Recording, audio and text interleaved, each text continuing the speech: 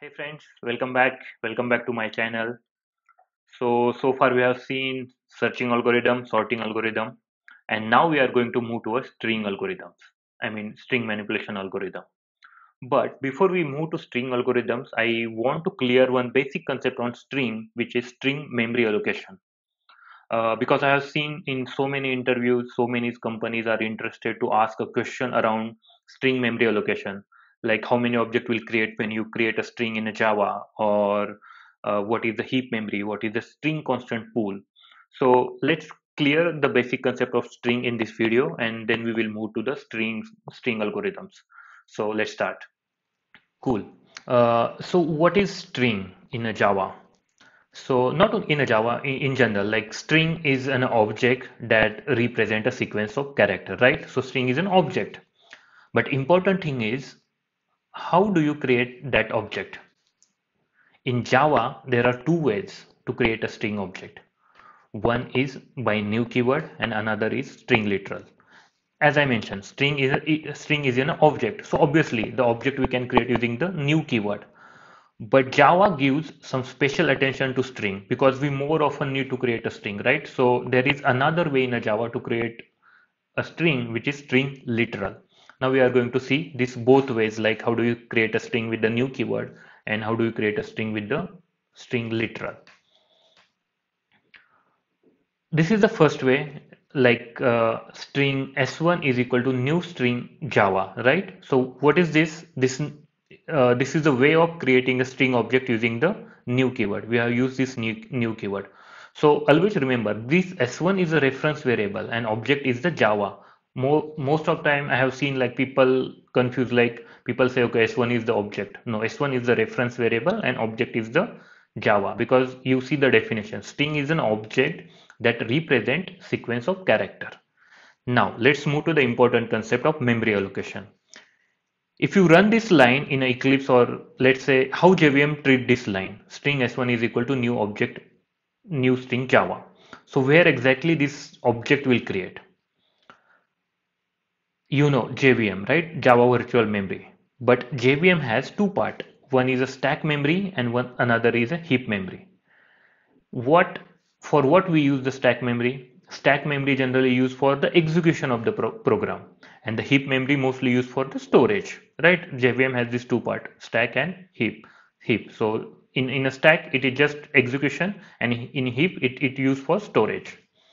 But in a heap memory there is one pool of memory, we call it a string constant pool. Now very soon we are going to see how we can use this string constant pool. I'm going to explain the same. Okay, come back to the same line where we created string s1 is equal to new string Java. When we execute this line, what JVM will do? JVM will create a new object of string into the heap memory. You can see this is the heap memory and Java has been created here. And then it will create a reference variable which is for execution, which will store into the stack memory, and that reference variable will point to the Java, right? When we create this line. But at the same time, the same object will be created into the string constant pool, because when you create a string using new keyword, obviously it will going to create a new object into the heap memory, but at the same time JVM look into the string constant pool to see whether the same string is already there into the string constant pool or not, and if it is not there, only in case if it is not there, then only it will create a string in string constant pool for future use. Okay, so the question usually come in an interview like how many objects will be created. You can see there are obviously two objects created, one into the heap memory and another into the string constant pool, because there was no object present in string constant pool with content Java. So that's why how many objects will be created? Two objects. Got it? Now let's move to the second concept, string literal. So what is string literal? When we define a string in a double quote, it's called a string literal. So this is another way of creating string in a Java. But the memory storage concept will be different for when we create a string using new keyword and when we create a string using string literal. Now what will happen when we create a string with the string literal? Now here string, you can see the string is a different.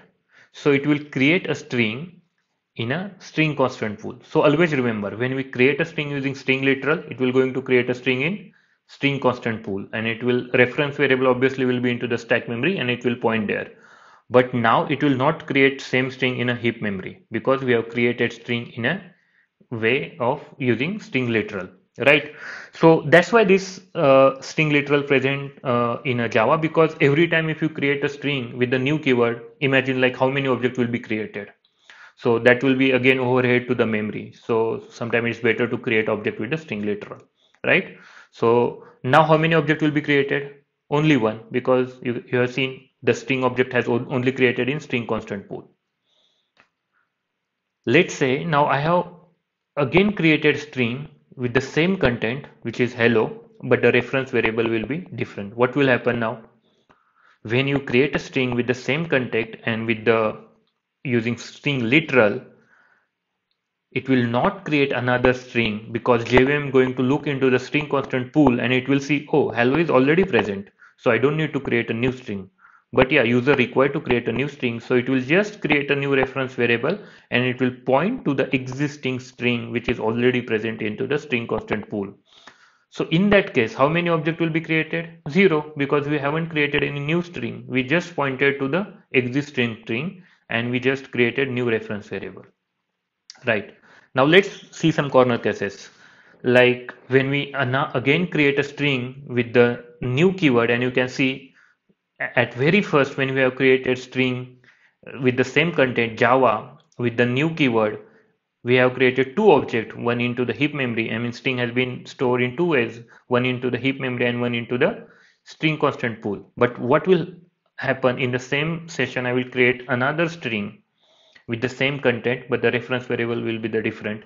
Obviously it's a new keyword I have used, then definitely it will create a new string into the heap memory because of it, we must have to create a new object.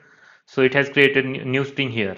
Now JVM will look into the SCP, string constant pool, to create another string with the same keyword Java. But this time it will find Java is already created, so Java will not, so it will not create a new string in a string constant pool. So this time only one object will be created. So that's the difference. Here is the same line, but it has created two objects because that time our string constant pool was empty. There was no string called Java. But now in the second time, in second iteration, Java is already present. So in this case, it will create only one object. Now let's move to another corner case, which is now, okay, now I created string with the string constant with string literal and the string content is a Java. Now you have seen this Java was created in string constant pool when we executed our first line, but it has no reference point because Java internally, JVM internally has reference to this object, right? So when we create another string object using string literal, now this time it will create a reference variable and it will point to the this unreferenced string object which is Java. Now this Java which was created in very first line got the reference variable. That's why I told, like, when we create the string using the new keyword, it has created here, and for future use the JVM create this Java. So what was the future use? When we create a string in future with the string literal, it will not going to create a new string, but it is going to point to the same object, right? So it has created zero object here because Java was already there. So that's the basic concept of string memory allocation. You always remember, like in Java, there are two ways to create a string, which is string literal and string object, a new object. So because of we provide a special attention to the string, we used to more often we used to need to create a string. That's why there are these two ways. Okay, cool. I hope you understand this string memory allocation concept. It's quite simple. But the intention of this video series is to focus on mostly data structure concept. So now onwards we are going to see the string manipulation algorithm in my next videos. If you really like this series useful, please do subscribe, share my channel so you will get the update of my next video. Thank you for watching.